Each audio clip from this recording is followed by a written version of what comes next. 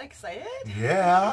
I thought I was the one that was more excited than you were. Who can be more excited than Bugles? Only when they're ranch or salt and vinegar flavored. Oh. Do I get excited over Bugles. these? You remember these back in the day when they first came out? Yeah, you have tiny fingers and you put them on all your hands, like a monster. I wonder if they still fit my fingers. I doubt it. Oh, man. We'll find out. All right. The Bugle. No way. Alright, guys. All right. They don't fit my fingers. I could have told you that. Ready? Oh,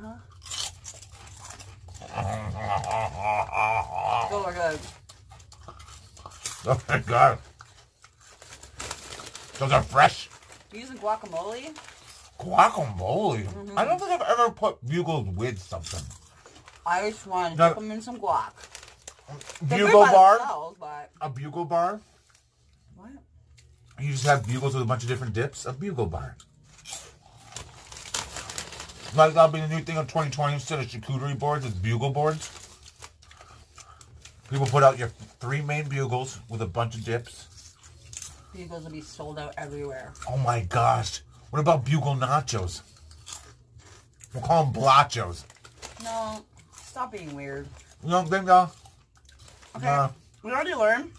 They'll probably go soft. No, when you cook, like when you do the Doritos and stuff, we do Doritos with nachos, the flavoring burns. Oh my god. I hate that. Like, It's all still, the good stuff burns off. it's still a pretty good taste though. I don't think so. Well, what's your favorite Bugles? You guys ever have Bugle stories?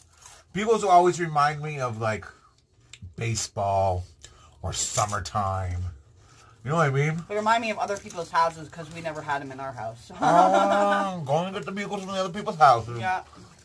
You have kids that brought these snacks to school? Now this was an ultimate trade. Oh God, no one ever had them as snacks. Oh man, if you had Bugles at school, you could trade for like 2 milks, man. You'd be monkeying around with 2 chocolate milks. Look at the bubbles.